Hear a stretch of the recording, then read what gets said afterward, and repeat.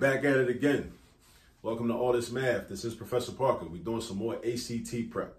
And this problem we're about to do now, I'm a little happy about doing this problem because this problem almost like kind of threw me for a loop a little bit. I was trying to work this out with one of my students earlier today, and it threw me for a loop a little bit. I thought it was like one of them SAT questions where you got to just plug in values for the variables they give you, because all they gave us is variables in this problem. And you can read along because the actual problem is written in the description notes underneath of the video if you're watching this on YouTube. All right, so here it goes.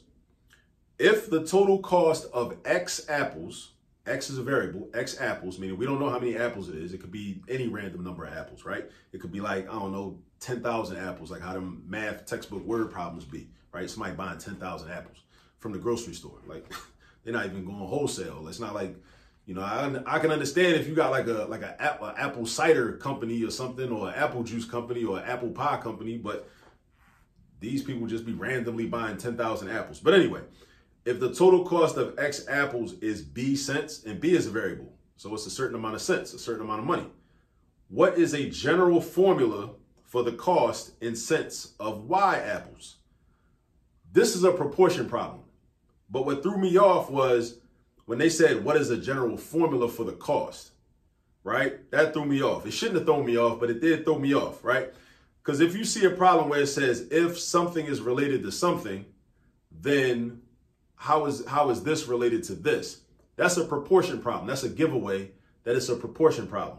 But when they say, what is the general formula for the cost in cents of Y apples? So they're saying, if you buy this certain amount of apples, right, the total cost is this.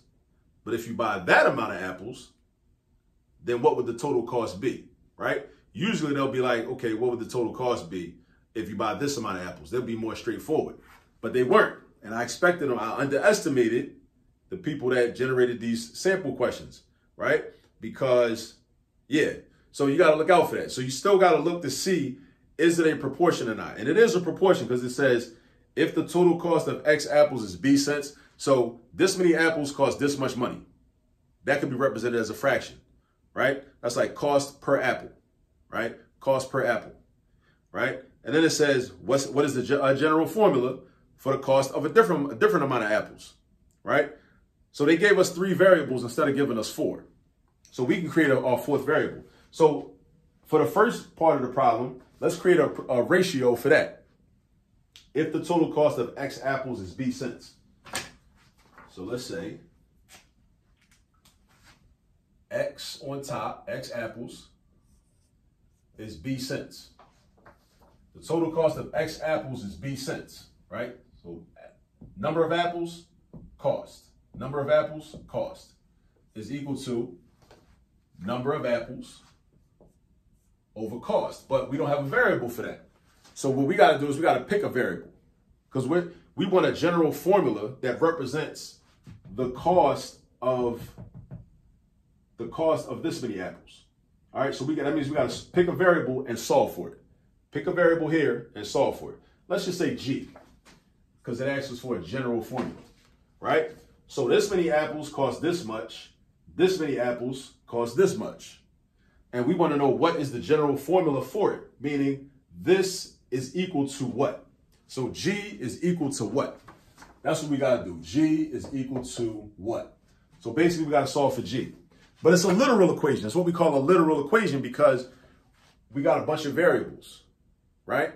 So when we solve it, we're not going to have a numerical value, but we're going to have, an expression that includes other variables. That's what we're going to have, all right? So because this is a proportion, you know how I do, I'm doing Malcolm X method. One diagonal and another diagonal. I do that to get rid of the fractions. That's the first thing I do. I want to get rid of the fractions. So I'm doing G times X. So that's GX. It don't matter if you do XG, GX, it don't matter. And then I'm doing BY. GX equals BY, right? So GX equals BY. And again, we're trying to find a general formula, meaning we're trying to solve for G. G represents, we're trying to find a general formula for the cost of this many apples, of Y apples. Right? This many apples. We know that this many apples cost this much. We want to know how much does this many apples cost. So we want to know what this is, this right here. And we want the formula for that. We want the formula for that. So the formula means this is equal to something.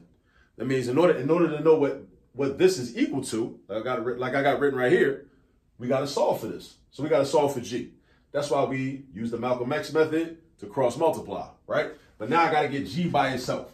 So how do I get G by itself? I get rid of this X. How do I get rid of this X? By doing the opposite operation for what X is involved in right now. GX means multiplication. G times X. That's what GX means. GX means G times X. So the opposite of multiplying is dividing. Divide by X. And if I do it on the left side, I got to do it on the right side. So divide that by X. These X's cancel out, leaving you with G is equal to BY over X. And this is a multiple choice question. So the answer is clear, right there, clear as day. You know, it's choice D, you know. But yeah, but this problem, like, it threw me off a little bit at first because I wasn't looking at it deeply enough. What I think part of the problem was, like I said, I underestimated it and I prejudged it without really looking deeply at it. I read the first part of the question and I said, oh, this is one of them SAT-like questions where you got to like just plug the variables in and then go back and see which relationship will give you the answer that you're looking for, you know, in the multiple choice answers, right? And then that would be your correct answer. But I don't think that was the way to do it, you know? So yeah, but, you know, lesson learned. It's all good, you know? But, you know, definitely practice with problems like this so that you don't get thrown off when you actually are taking the ACT. All right? I'll see you all on the next video.